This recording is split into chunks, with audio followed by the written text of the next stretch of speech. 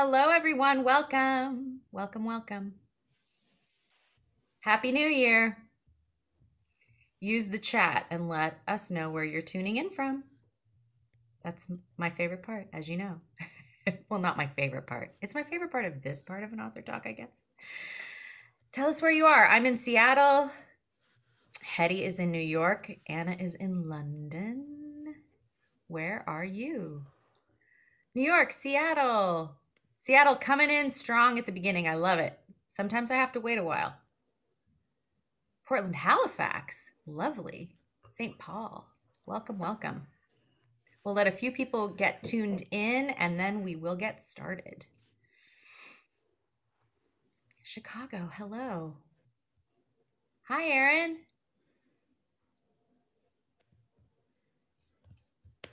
All right. Oh, and Erin Goyaga, hello. Hello, Seattle, and you're welcome. I'm delighted to be hosting. We're going to give this just a few more minutes. Oh, it's cold in St. Paul. It is cold here, too, for Seattle standards. Not like last week, but it's been cold. Bend, Oregon, hello. All right. San Diego. All right, I think we're going to go ahead and get started. Thank you, everyone, for joining us. I'm Laura Hamilton. I have a bookshop here in Seattle, Washington that's called Book Larder. And we have just started to do a few in-person things again that we're now scaling back a little bit as we all sort of adjust to these curveballs that this virus continues to throw at us. But we are continuing to do our author talks on Zoom, and that allows us to do events like the one today, where Anna, our author, is in London, I'm here in Seattle, and Hetty, our interviewer, is in New York, and you all get to tune in from everywhere. So thank you so much for being here. I cannot think of a better way to start the new year than with this really wonderful book, One Pot Pan Planet by the fabulous Anna Jones. We have been Anna Jones fans at Book Larder for a very, very, very long time. She actually wrote a book for a brand in the UK many years ago that I picked up and was like, who is this person? And so when she started actually publishing her own books, I got very, very excited. And so I'm just delighted that she's here today. We are going to talk about the new book, of course, with Hetty McKinnon. She will be doing the interview, and Hetty is also a longtime friend of Book Larder. And she is the author most recently of the book To Asia with Love. She will talk with Anna about the book, and of course, we will leave time for questions at the end of the conversation. If you have questions, please use that little Q&A button at the bottom of your screen to ask them, and we'll get to as many of those as we can. The talk is being recorded and will be posted to the Book Larder YouTube channel within the next day or so, and you'll also get a reminder email about that after the talk too. And of course, you can support the talk by purchasing your copy of One from Book Larder. I will drop a little link into the chat so that you can do that if you haven't done so already. And if you have, thank you so much. All right, we will get started then. Please join me in welcoming Hetty McKinnon and Anna Jones. Hi, Ron. Hello. Hi, Anna. Hi, everyone. How are you all? Hetty. How is everyone? Isn't this just miraculous? I mean, It is. Lots of strange things have come out of the last couple of years, but the fact that we get to kind of, communicate, chat, catch up, be here with you all is really quite miraculous, isn't it? It really is. And, like Anna and I haven't seen each other for years. We did do an event in New York. I don't know what year that was, 2017. So fun. And we haven't seen each other really since then. So, we haven't. No, we should be just catching up. But we're actually here today to talk about talk about miracles, this miraculous book. One Pot Pan Planet. That has a little bit of a ring to it. Congratulations. This book is absolutely beautiful. And it's quite a departure from your other books. Well, I think so. Maybe you don't see it that way, but I think that anyway, we'll talk about that. But how are you? The last 2 years has been It's been a wild old ride, hasn't it? But no, I feel very thankful to, have, all my family to be well. I've been able to carry on working, even though I'm sure, as was the same for you, Hetty, that kind of changed shape quite a few times over the last couple of years. Yes. And I was just saying before, I think that, I think it's really, sort of pulled focus for me on kind of what's important, as it has for so many people. I've just slowed down a bit, really, and sort of been spending a lot more time with family, and still working and still loving and enjoying my work. But I think I'm just not pushing myself in the way that, we all were before this. It has shown you the possibilities of how this life can work. Did you start working on the book during the pandemic, before the pandemic? No, I'd written actually most of it kind of before. So we'd shot the whole book, luckily, before everything kind of kicked off. And I'd written most of I'd written all of the recipes. But obviously when, the world changed and shifted, I went actually back through the recipes and kind of adapted and tweaked them. And I wrote lots of the other kind of essays and the kind of sustainability and planetary stuff, during the pandemic. And I think, that really informed my writing on that, because it's, it was a different time, wasn't it? We've all changed how we cook.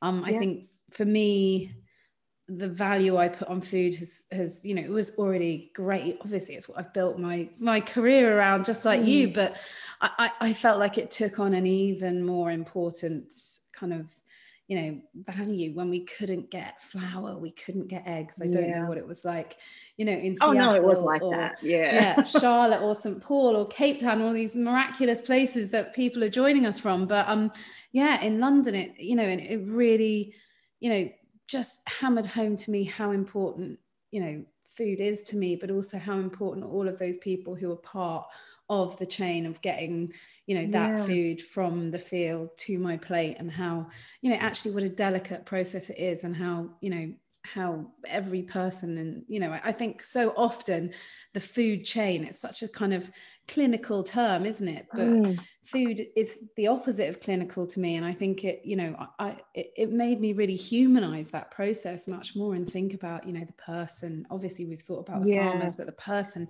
driving the truck, the person at the store, it's and it's amazing you wrote all of that kind of prior to the pandemic, and then obviously when the pandemic happened, it became, as you say, so much more relevant. And I think that the world changed while we were at home. The world completely changed in so many ways, and I kind of see this book as a departure from your other 3 books, because there is this huge sustainability angle. And was that something that you were already kind of interested in after you wrote your previous book?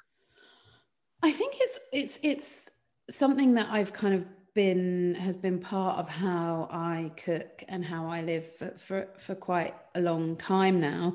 I became vegetarian about 12 years ago, and the initial reason I did that was kind of just as an experiment, really. But every day that has gone by in those 12 years, I've I think been more and more aware of the kind of the consciousness, the sustainability impact that our diets have. So no, it's definitely something that has been part of how I cook and how I live for a very long time.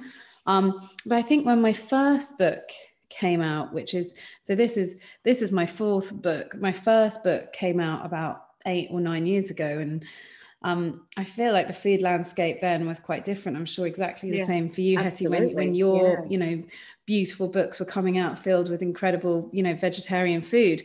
I felt like there was a bit of persuading to do to get people on board with a book, a sort of modern book about vegetarian food. So I guess that was sort of my initial sort of barrier, I guess, and the initial thing I wanted to persuade people. But as the lovely people who cook my recipes and buy my books, they've kind of been on a journey with me, and I was feeling from the way I get to sort of interact with people on social media, or, you know, in the olden days when I actually used to meet people in real life, you know, that actually, you know, lots of people have made the decision to eat vegan, vegetarian, you know, either all the time or a couple of nights a week. And actually, you know, a lot of people were wanting to know what else they could do, the other decisions they could make, you know, beyond, you know, making that swap a couple of times a week. I think people wanted a bit more information. And, you know, And you gave it to them. There's a lot of information. There is a lot of information. The research is quite phenomenal. Like, how did you go about doing that? I mean, is this things you already know? Did you have to go reach out and find experts in their fields to help you? Yeah, it was a mixture of stuff, really. And I felt quite scared, actually, sitting down to write it all. The recipes come, you know, quite easily to me, and not always quite easily. Sometimes, you know, I'll test something 10, 11, 12 times and not quite get it right. But, you know, that format feels, you know, it feels like it's in my DNA. I've been doing it for quite a long time. But writing, you know, about sustainability and citing lots of different scientific surveys, and, you know, I'm a real perfectionist, and I wasn't going to do it unless I got it right. So I did a lot of the research, and then I had a couple of really brilliant climate kind of experts, climate scientists, kind of look over and check it all for me, and, you know, suggest other bits and bobs.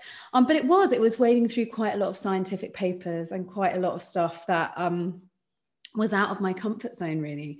But that's why I wanted to kind of distill it, because I feel like I'm that person. Unless I was writing this book, I wouldn't sit down and read scientific papers. But I want to know what I can do. I want to know the changes that I can make. And, you know, that's why I thought it was useful to have it in a cookbook, because, you know, my cookbooks are the place I go before I write a list of what I'm going to make, or before I go to the store. So I think it's a much more digestible place of having, you know, some of this information, some of these reminders, some of these tips. And, you know, it's not heavy scientific stuff. It's, you know, ways we can waste less food, ideas on, you know, how we might be able to support farmers, and, you know, those kind of things. So, you know, for me, if I'm flicking through a cookbook and I'm reminded of that, you know, we all need reminders all the time. I do as much as the next person. So were you in the process of adopting these? I mean, there's such amazing tips in here, and there's so much information and terms that we've often heard about, like low impact grains, and we hear about them, but what does that actually mean? You know, and we hear about carbon footprint. What does that actually mean? So there's so much research in here. And were you kind of incorporating these into your life as you were researching, or are they things that you'd already kind of taken steps? I think quite a few things, you know, were already part of how I cook. Definitely the more simple things, like, you know, the waste. You know, I'm in a, you know, privileged position in that I'm able to kind of make the decision to try and support some regenerative farms and buy, you know, some produce from regenerative agriculture. I know not everyone is in that position, both because of access and also because of budgets. So there definitely was a lot of stuff I was already doing. But then there were some big, you know, points that I hadn't really thought about. And one of the major things was energy. So I was always thinking about the kind of produce side of cooking, and how, you know, we can have, you know, a lighter footprint in what we buy, in what we throw away. But actually, you know, it doesn't sound very sexy, but the energy we use when we cook, you know, it's a third of the energy that we use in our houses. And so, you know, that's what the kind of one pot pan tray came from, because I think lots of recipes encourage you to turn on, you know, especially super chefy ones, which, you know, are lovely, but they might encourage you to turn on like a broiler, like 4 hobs, an oven, a food processor. And I don't think we ever kind of budget that as part of, you know, the kind of, you know, the whole picture of a meal. I know this absolutely, because I know when I'm heavily recipe testing, and I'm using, because my oven is a gas top, but it's an electric oven inside. And I know, because when I'm recipe testing, my bills go through the roof. My energy bills go through the roof. And actually recently I bought a little countertop oven, And now I use that if I'm at night and I'm just roasting vegetables, I'll just use that. I'll use it to bake cakes. It's amazing. And it doesn't have, because my stove is big, you know, my stove is huge. And it's one of those, it also puts the fan on after you've used it to cool it down. So it's literally on for hours. So I absolutely had never thought about that before, but definitely I think that's something to consider. And it's weird, isn't it? It's so unsexy. It's like, who wants to think about their kind of power usage when they cook? But it's also the thing that can help everyone, because I think so many parts of this sustainability conversation can be a bit elitist. It can feel like, oh, well, if I can't buy organic food or whatever, I can't be part of this conversation. But actually, some of the swaps, some of the changes that you can make are going to help every single household, you know. And I think so they're the ones that feel actually the most kind of exciting and the smartest in a lot of ways. So what are some like simple? Oh, you've got wine. I've got tea. It's 8 p.m. here, so I'm I'm having a little glass of wine. Cheers to you all. Cheers. I'm drinking buckwheat tea. It's pretty good. Oh, it's like eating a meal in liquid form. So let's break it down. What are some real simple tips that people could do on an everyday basis to be kinder to the environment? Well, the main thing, which you will know, Hetty, and I'm sure almost everyone on this, you know, on this in this lovely little community we've got here tonight, is, you know, not eating meat, fish, and dairy, as you know, or really, really reducing those things. That is the single most impactful thing we can do. And whether, you know, as I said, that means, you know, moving to a completely vegan lifestyle, which suits some people, or just reducing what you can do, reducing and having a few plant-based meals a week. The second thing is, you know, waste. Waste is definitely the second most impactful thing. And in the book, I've kind of laid out the top 10 wasted foods. They were really similar actually in the UK to they were in the US. And I think quite often this conversation around food waste can be like, oh, you know, chefs making carrot top pesto, which is all well and good, but actually the amount of people who buy carrots with carrot tops are very, you know, that's probably, you can count that in the thousands. So really, you know, to make changes in food waste, it's the bread you throw away, it's the milk, it's the bags of salad, it's, you know, the really, really basic stuff. And so there's loads of ideas in the book for that. And then I've also laid out the top 10 vegetables that we buy here in the UK, and they were really similar in the US. And given sort of 10 really flexible recipes for those, because I think that kind of flexible mindset in cooking is when, you know, we start wasting less. I mean, I love people following my recipes, but my ultimate aim really is that people will read, you know, my books, your books, you know, the books of all these incredible food writers out there today, and, you know, and come away and just be empowered as cooks and be able to kind of, you know, riff and, you know, and use that last bit of broccoli, use, you know, those potatoes, use that leftover spaghetti. So I think it's kind of empowering people to kind of step outside the recipe and be a bit more creative. I mean, there are so many. I could sort of talk for an hour about tips, but I think the one main thing that I feel is important to get across to people is that we don't need to be perfect in this. You know, we don't need, you know, a couple of 100,000 perfect sustainability vegan activists. We need everyone in the world doing what they can, making small repeatable changes.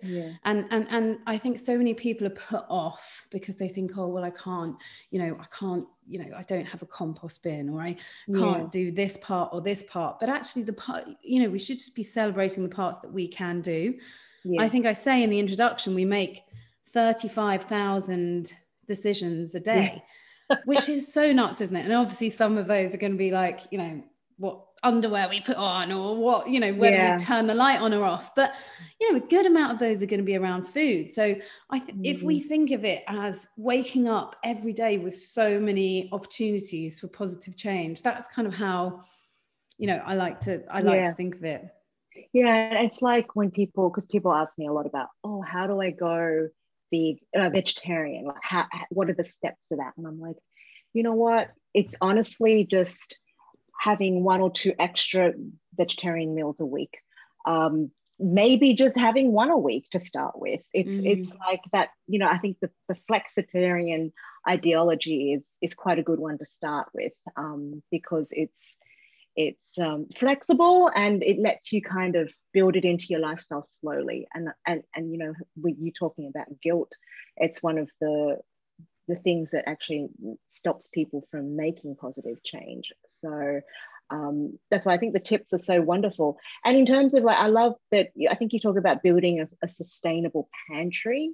And that's one of the things I wanted to ask you about, because I noticed, I mean, I'm a total canned legume girl because I never remember to soak beans. I have like plenty of dried beans in my pantry, but I just never soak. I always forget to soak. But I always have, you know, the canned beans in my pantry ready to go.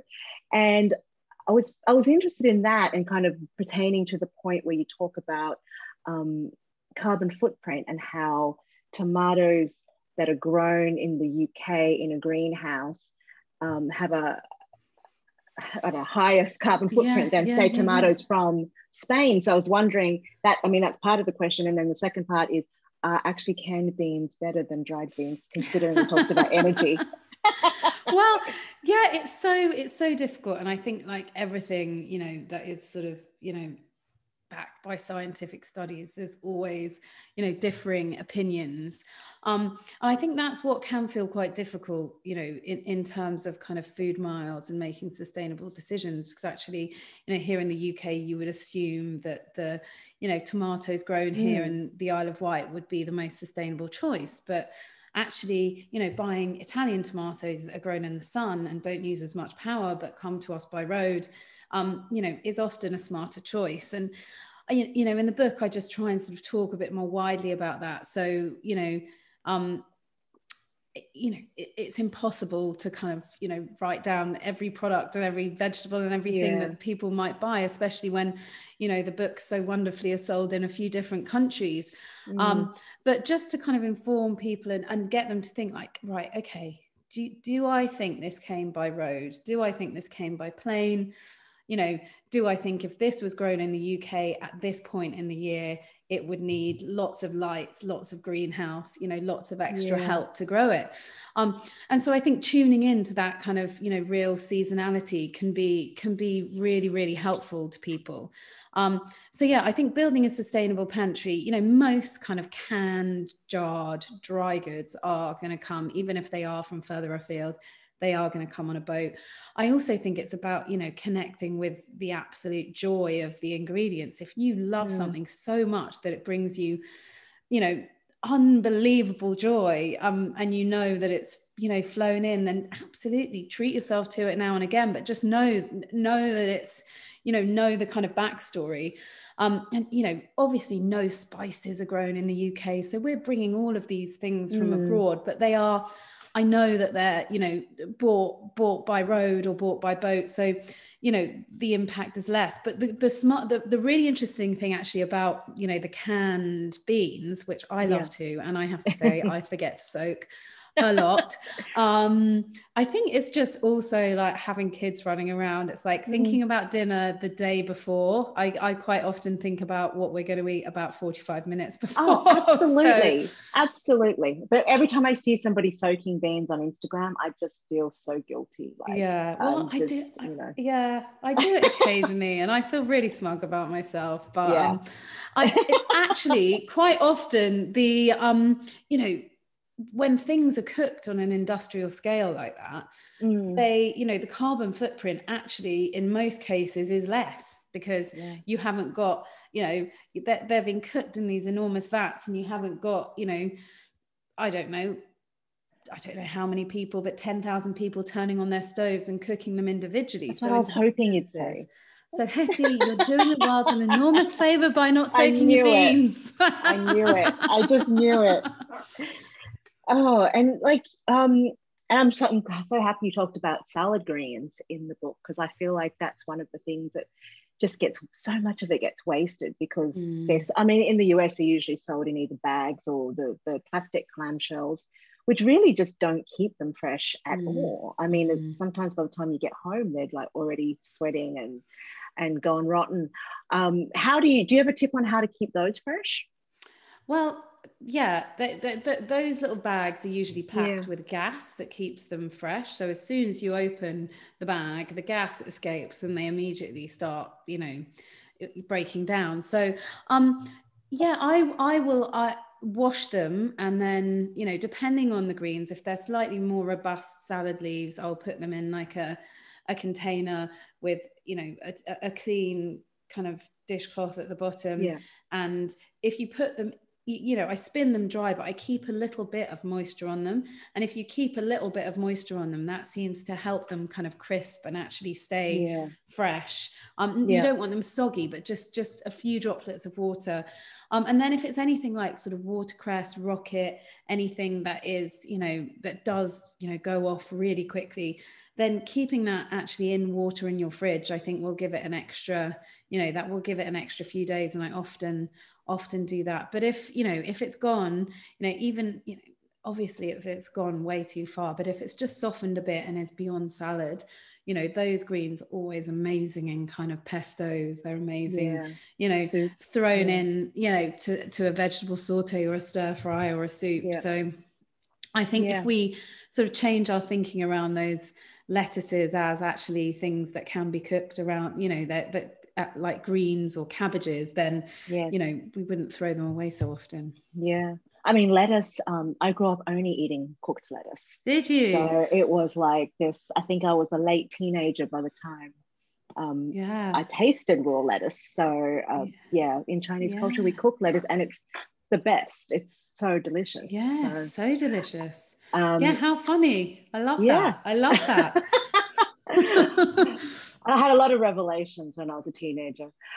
So let's talk about, what are everyone always loves asking me the question, what are your favorite recipes in the book? Oh, well, that's. Do you have any? You know what I do?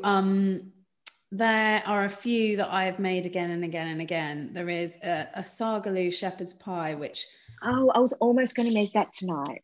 I was thinking of it. It's always quite difficult to know, I guess, what recipes are really going to fly in a book. And sometimes it kind of takes me by surprise. And actually, the recipes that have really connected with people from my last 3 books have kind of really informed how I wrote this book. Which recipes have been the kind of the viral ones since it's come out in the UK? Well, the sagaloo shepherd's pie has been, I think, probably the most cooked recipe, just because it is super, super comforting. It's a kind of ramja masala base, which is basically you know, beans, lots of spices, tomato, a very, very simple bean curry that's then topped with, you know, a sort of hybrid of sagaloo and aloo gobi, which obviously is potato, spinach, potato, spinach and cauliflower with loads and loads and loads of spice. So it's kind of got, you know, it's a real kind of British hybrid dish, I guess, because it's a bit like a shepherd's pie. It's also got all those, you know, lovely curry flavors that we are so used to eating and really feel part of our culture here in the UK now. So that's a massive favorite. There's also a turmeric kind of udon broth that I have been making an awful lot recently. It's just a really, really, really simple turmeric sort of broth with lots of ginger in, and then udon noodles dropped in. But that just has felt like the best thing to kind of have through the winter. It's kind of slurpable. It's really, really, it's what I want to eat when I have a cold. Basically, someone's here saying they hate canned beans. Sorry, Sherry. Buy some jarred beans. You can get great jarred beans if you don't like canned beans. But yeah, there's lots. I mean, there's a pasta bake with smoked paprika that my son loves. My son is a notoriously selective eater, shall you say. I was going to ask you, how does he deal with the recipes from your books? Yeah, I mean, he's getting better. He's getting better, but he's got a very plain palate. And I have to say, I don't think I had sufficient sympathy for people who find flavor and overwhelming. I think I just thought, I could just get on with it. Not so much kids, but definitely adults when they were saying, oh, well, I don't like capers, or I don't like this, or I don't like that. I was just thinking, oh, you're a grown up, come on. But, cooking for Dylan and actually understanding for him how sensitive his palate is and how overwhelming he actually finds some flavors has made me kind of rethink that. And so we try and always eat the same thing, but yes, I definitely do a kind of version for Dylan that is a bit simpler, has got a bit less spice. And then we will kind of like have some additions, add some more texture, add some more crunch, add some more spice. But it's so been challenging, isn't it? It's so challenging for parents.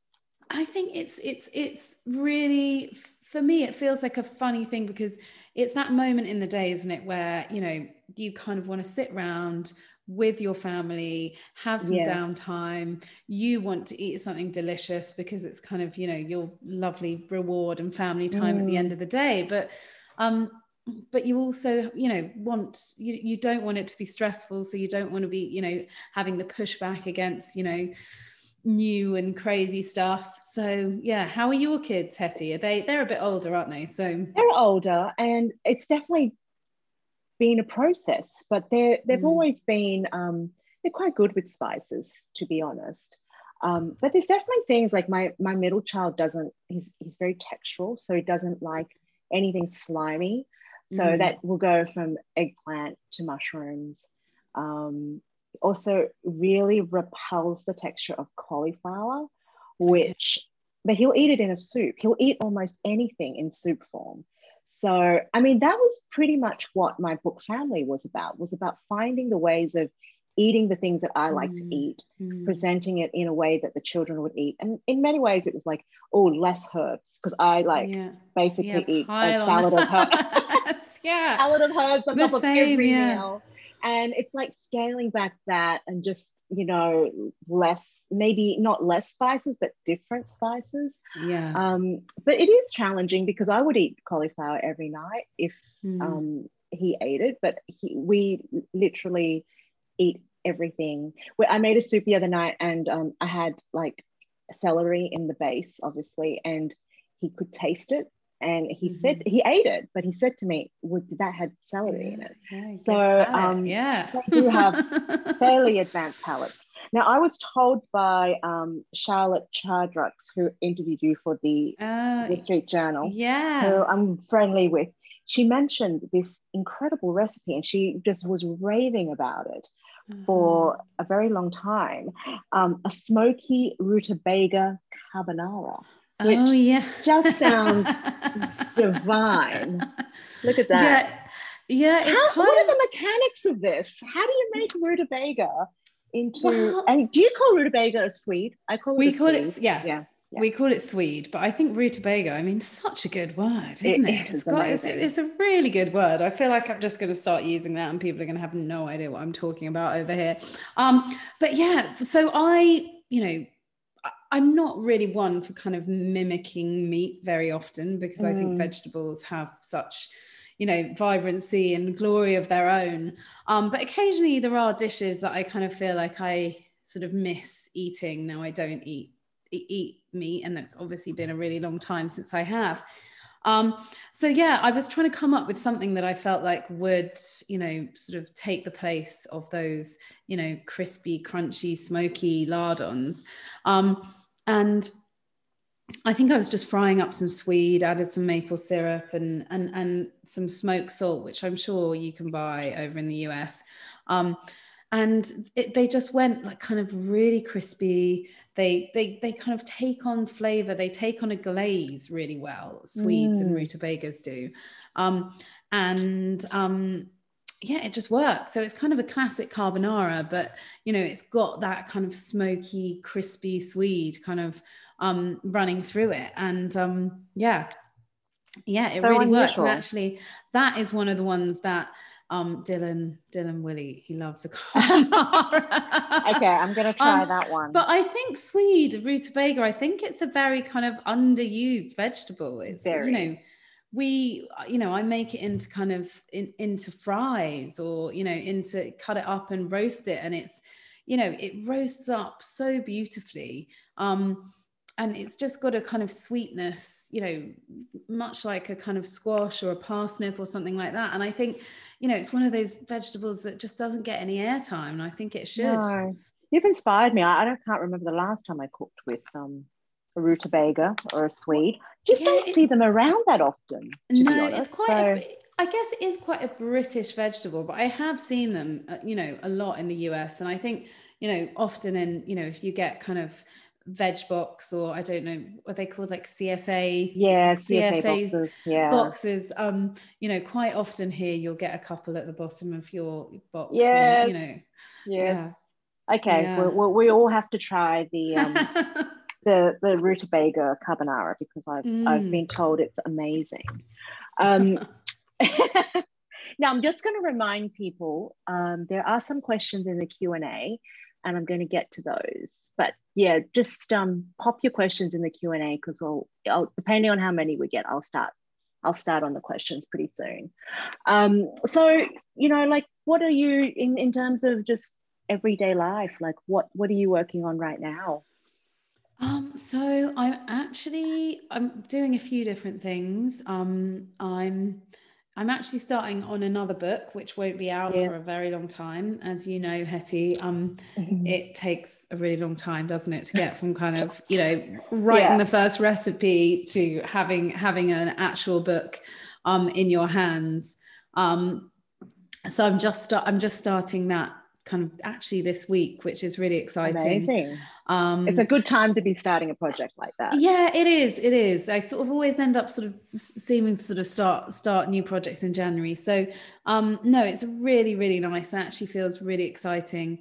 I finished writing this book a good while ago now. Obviously this came out in the UK 8 or 9 months ago. So it feels exciting, and it feels a good time.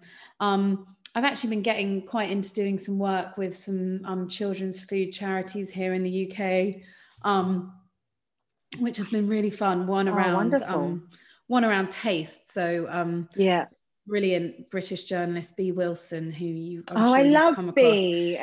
If anyone here hasn't read Bea's books or read Bea's articles online, she is just the most smart, in tune, wonderful woman, and she's come up with this incredible concept called Taste Ed, which basically is a curriculum that she's designed with chefs and and food writers, and I've helped her a bit with it. And she's going into schools. We're going into schools and helping people with their kind of sensory feelings around food, and kind of getting kids just to kind of be near food, react to food, and definitely some kids who don't have access to lots of different different types of food. It's actually been really, really interesting. So there's a bit of that. I'm doing lots of different things. I've got an online course, which I spent a good chunk of last year doing. So that's happening. I've got some little meals, actually, some just for January. A lovely friend of mine and I have collaborated together, and we've got some beautiful meals. They're not available in the US, but they're over here. So lots of lovely projects and lots of lovely ways of because you always start January with your vegan, your health kick, don't you?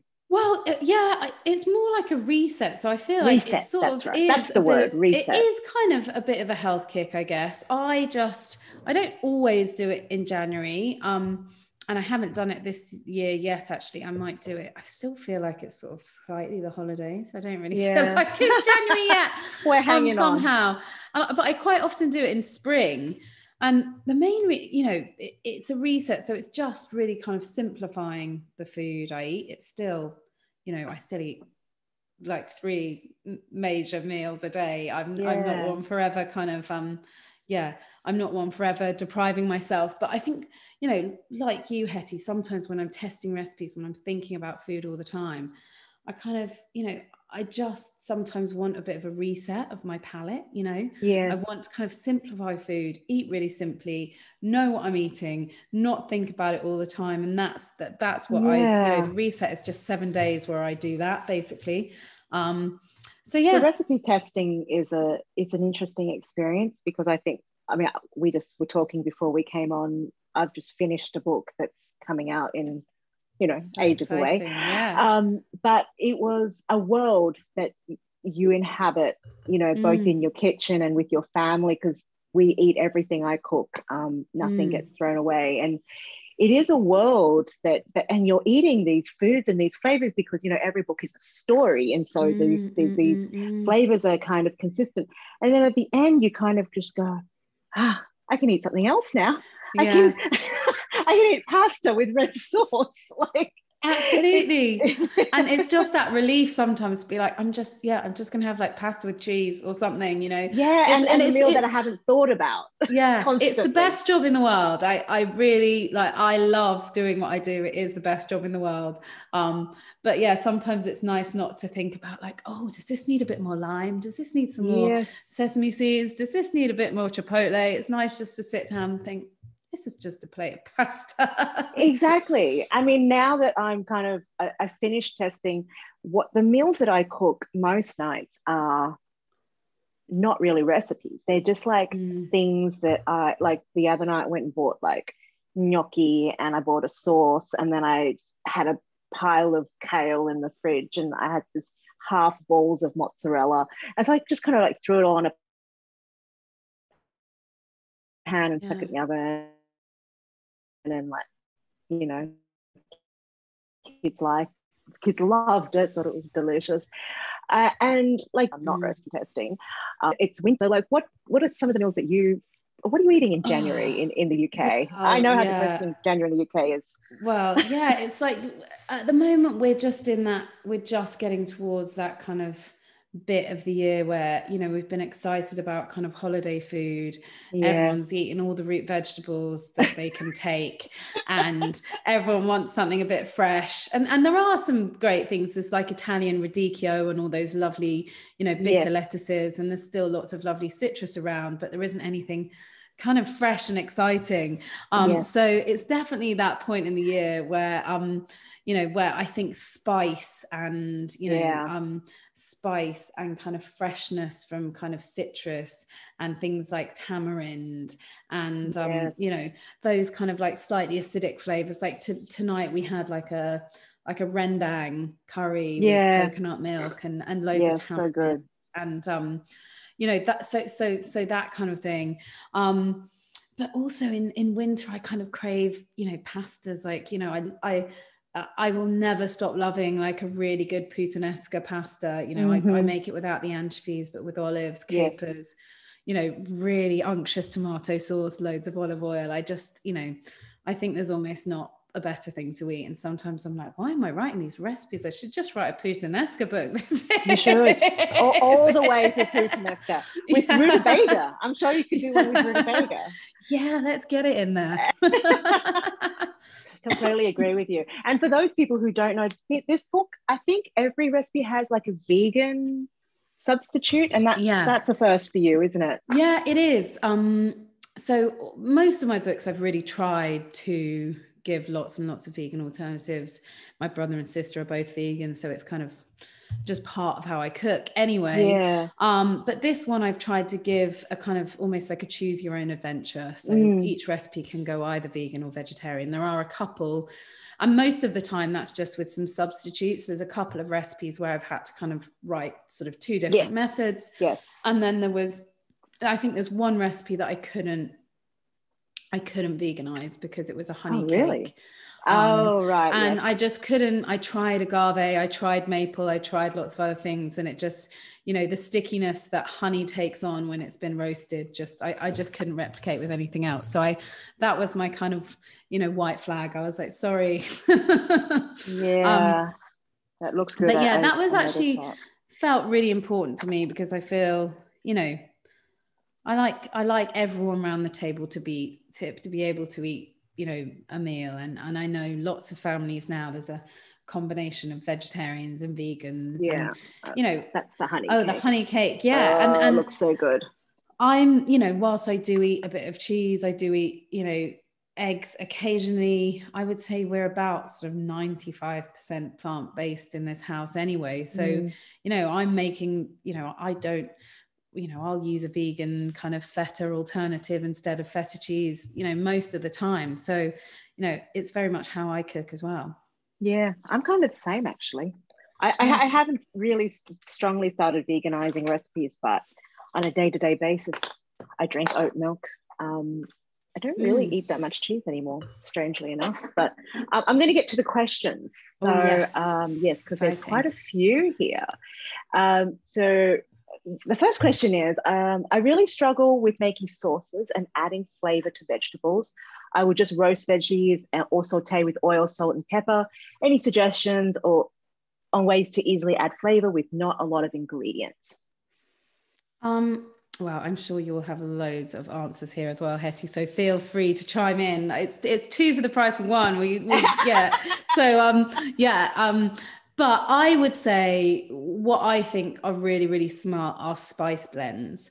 You can buy some incredible spice blends nowadays, you know, if you can, from sort of small spice producers. But also lots of the bigger stores stock them. Things like, you know, Ras Al Hanout, which is like a Moroccan spice blend, you know, za'atar, like lots of different harissa. Kind of, harissa, lots and lots of different kind of curry blends. We have loads and loads of different ones available here in the UK, but, you know, even just a curry powder, a garam masala. And I think for people who don't want to get, you know, 6 or 7 jars out of their pantry when they're cooking, you know, those spice blends are really, really, really useful. I use them myself, even if, you know, you do have all the spices and you have 20 minutes one afternoon to make up one of your own. I mean, even better. But I think they're a really great way of adding spice quickly. And harissa, you mentioned there, I think, you know, lots of these ambient, you know, lots of these kind of pastes and jars that we can, you know, live first of all in the pantry, but then once open, live in the fridge, like miso, harissa, I'm trying to think of other things, but chipotle paste or chipotles and adobo, those kind of things. You can just take a teaspoon out and then it goes back in your jar and it will live there for another couple of months. I think we're living in a really kind of lucky culinary age because there are so many wonderful, you know, family-owned brands making really like spice blends, wonderful spice blends. I mean, in the US, we're your really friends, blessed. Is it NY Shook? And New York Shook. I mean, they are constantly expanding their spice range. And I almost don't roast a vegetable without some sort of spice blend on it because it's free flavor, it's fast flavor. Things like chili oil, like people think of chili oil as just spice, but chili oil, you know, the good commercial ones have, or homemade, have so much layers of flavor in there that it just transforms vegetables. So I mean, right now eating roasted vegetables is basically what I eat every night. It is. I'm going through this phase where it's all I want to eat. And the one thing I have been doing, which has been really fun, is I make this basic tahini sauce at the start of the week, which is just like tahini, you know, water to get it to the right consistency, and garlic and lemon. And then during the week, I'll add things to it. So it's like a never-ending tahini sauce. So I'll get bored because I get bored really quickly. So then I'll add some chili paste, some preserved lemon, some, I don't know, some whatever spices I've got lying around. And it changes the whole week. And so you're kind of eating the same thing, roasted vegetables, but you're getting something different every night. So love that. Anyway, so I hope we've answered that question. Okay, which recipes were the most difficult to develop? Well, there's always a couple in every book, aren't there? And all my recipes, I'm sure, same with you, had to get tested a bunch of times. And I actually send mine out I have someone who's a professional recipe tester who tests them. And then I also send them out to a friend who's not a cook because I feel like I need someone who isn't, you know, thinking professionally about it. But some of them, you know, sort of get into double digits, and that's when you know it's a tricky recipe. Yes. And actually veganizing some of the recipes in this book were, I guess, was one of the big challenges.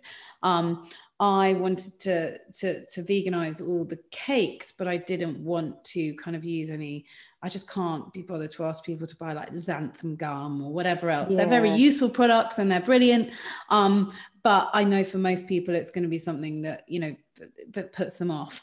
And actually we, you know, after loads and loads and loads and loads of tests, we realized that sparkling water, kind of fizzy water, and a little bit extra bicarb actually gave an amazing rise in all of the cakes. So I think that was on like our 15th try, and we just gave it a whirl with fizzy water and thought this is never going to work, but they came out great. They came out lighter. I actually prefer them to the ones with eggs in. So wow. So yeah, that was quite a revelation. And sometimes those ones that are difficult to develop really force you to discover something good. Yes, I love that. That's a great tip. What else? Somebody's asked about your Welsh cakes. Is that something separate to this book, or is it in the book? No. So there's some Welsh cakes in the book. So I'm Welsh. Okay. Well, I'm originally, my dad's Welsh, my husband's Welsh. He's proper Welsh. He can speak Welsh and everything. I'm just kind of like sort of fake Welsh. But so there's a lot of kind of Welsh heritage in our household. And one tradition we have every St. David's Day, which is he's the patron saint of Wales. I make Welsh cakes with my son. So nice. But every time I eat a Welsh cake, so Welsh cakes are these little kind of almost griddle cakes with you know, with sultanas in, they've got a coating of sugar on the outside, a bit like a kind of very flat, somewhere between a scone and a pancake, if you haven't had them before. And every time I ate them, they're very sweet. Because they're buttery, they're crumbly. I really wanted something savory in them. So these are savory Welsh cakes. So they're savory Welsh cakes. Way up my alley. Yeah, I'm not sure how my Welsh ancestors will feel about it, but you know, I think they'll be fine. So they've got dill in, they've got green olives in, they've got some cheese in. So they're kind of, and what is great about them is you cook them like pancakes, so they're a minute on each side. Wow. But so you know, if you want to make something for people coming round, or just something for yourself, because it's been 2 years of craziness. Yes, they come together really quickly. So yeah, I love them. Okay, great. I'm going to try that, and I've never tried that before. Vereen, hi Vereen. Vereen Martin has asked, what was the most surprising thing or useful thing you learned or discovered when developing recipes for one, relating to sustainability, ingredients, or anything? Oh, love that. Yeah. So I think one of the most surprising things I realized was really like honing down on simplicity. There was a whole chapter that was supposed to go in this book that was kind of feast food. And we decided not to put the entire chapter in the end, just because I sort of felt like I wanted this book to feel simple. I wanted it to feel like, achievable kind of weeknight dinners. And I wanted that satisfaction of being able to throw everything in one pan and feel like, the recipes were kind of, easy on effort, easy on washing up, all of those things. So I think that's one of the things that I think, discovered over the years of writing recipes is actually you can want to do something crazy and fancy with kind of, a wild ingredient no one's ever heard of and a crazy technique. But actually the recipes that are going to be useful to people are the really simple ones with really accessible ingredients. So I think it's just always reminding myself of that. Yeah, that's great. Chris would like to know, who are the people who have influenced your food journey? I love questions like this. But that is such a good question. And I just think we're living in such a rich time, aren't we? For food writing, for recipe writing, for kind of the way in which we kind of consume food and food media. So I feel really, really lucky to be, writing and reading about food now, actually. who's influenced my food journey. I would be completely remiss if I didn't mention Jamie Oliver. I worked for him for 7 years, and he was a big part of kind of building, I guess, my how I think about food, how I think about recipe writing, and also how I think about kind of accessibility. The person's recipes that I cooked first was Nigella. Her Domestic Goddess book and How to Eat, I was kind of cooking them when I was 11 or 12, and she actually really represented something for me that I didn't feel like existed. There weren't really any other kind of women that I associated with, talking about food. So she really lit a spark. Nigel Slater, what a guy. He's just a food poet. Oh, my favorites too. He is. And two other people who are over on your side of the Atlantic, Heidi Swanson, who writes her blog 101 Cookbooks. I just think she's an absolute OG. She's just incredible. Really is. She's amazing. I adore her. Love her. And Sarah Britton, who writes My New Roots up in Canada. I just think, she's smart. I really trust what she says around kind of nutrition, because she's got the kind of knowledge and the qualifications, and I love her. So yeah. Thank you. And then Pam wants to know, I guess, kind of a perfect next question, recent cookbooks that you love and food writers that you love. I guess you've already mentioned food writers. Yeah, well, I'm just looking at my stack of cookbooks over here and thinking of the ones that I have cooked a lot from. I'm not just saying this, but Hetty, your book has been cooked from a lot over here, and I'm a big fan of it. There's actually the Ottolenghi Shelf Love, Ottolenghi Test Kitchen Shelf Love wonderful book, recipes which I have cooked from an awful lot. I've been doing a lot of baking from Wild Sweetness by Talia. Oh, Talia Ho, yeah. Talia Ho. She has got some really, really good cookie recipes. So I have been looking into that. I've been enjoying Heidi's latest, well, not actually that recent, Supernatural Simple, which I really, really love. Nigel's A Cook's Book, which I think is I haven't got that one yet. I'm looking forward to that. It's so beautiful. It's got this kind of brush stroke pink and yellow cover. And even though it's, there's a lot of meat in there, and, a lot of the recipes I'm not going to cook, it just feels like a sort of comforting companion. Yes. Oh, all his books are. They're amazing. Now, I've got a lot of questions. I'm going to kind of scoot down. Aaron, our friend Aaron the Yoga, would like to know, and I want to know. I want to know the answer to this too. So I'm going to ask, how sustainable or unsustainable do you both see egg consumption? As a GF baker leaning towards plant-based baking, I'm always struggling with this. Yeah, I'm gonna let you answer that. Yeah, it's a really, really tricky one, I think.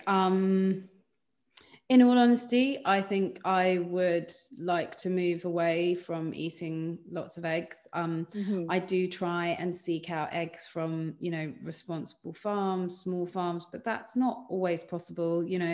I can buy them from my farmer's market, but if something's happening that weekend and I don't get there or whatever, I think, it's a really, really tricky one. And so I think, I know there are going to be people who always want to make cakes with eggs. So in lots of my recipes, I give that option. But I think if you can get just as good a cake using something like, a flaxseed or the fizzy water that we talked about earlier, then why not try and do that? But there are definitely still some sticking points and things where, I haven't been able to replace eggs or find an alternative. So it's definitely a work in progress. And I think, even the organic, traceable eggs here in the UK, I still don't feel 100% comfortable about buying. Yeah.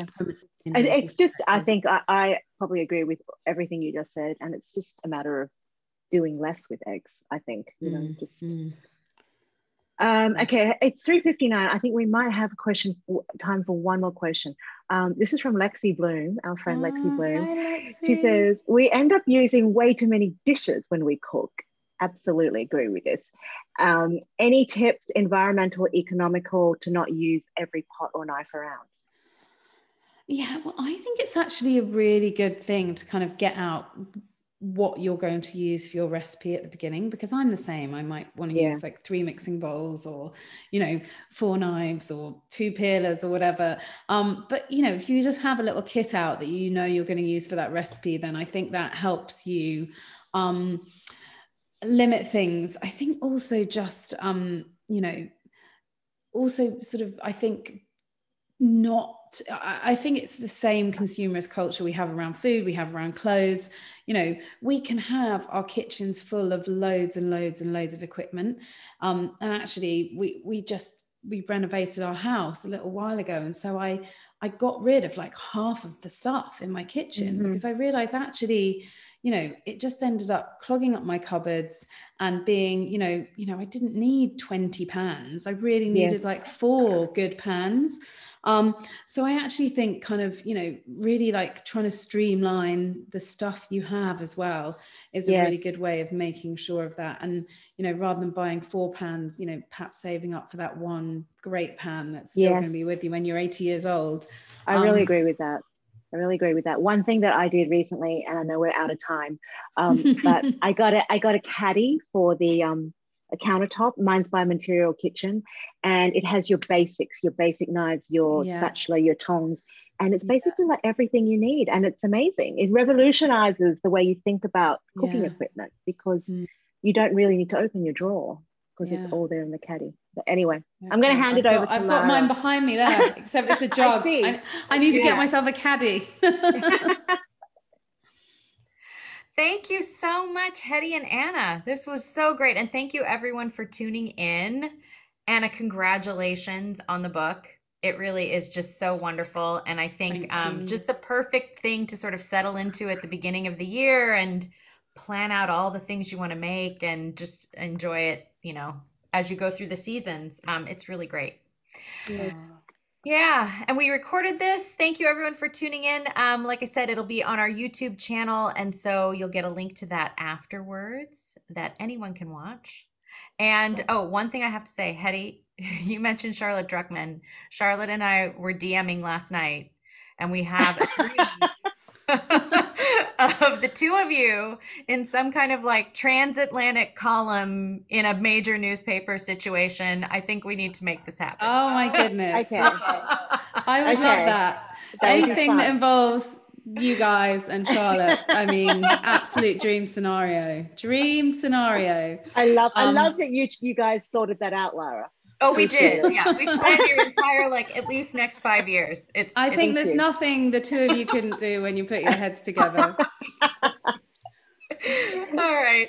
Thank you, both of you. Hetty, have a great afternoon, and Anna, get some sleep. Have a good evening. I hope you're going to bed soon too. What a pleasure. Thank you so much for having me, and hopefully in Seattle in person soon sometime. See you soon. Thanks for joining us. Bye. Bye.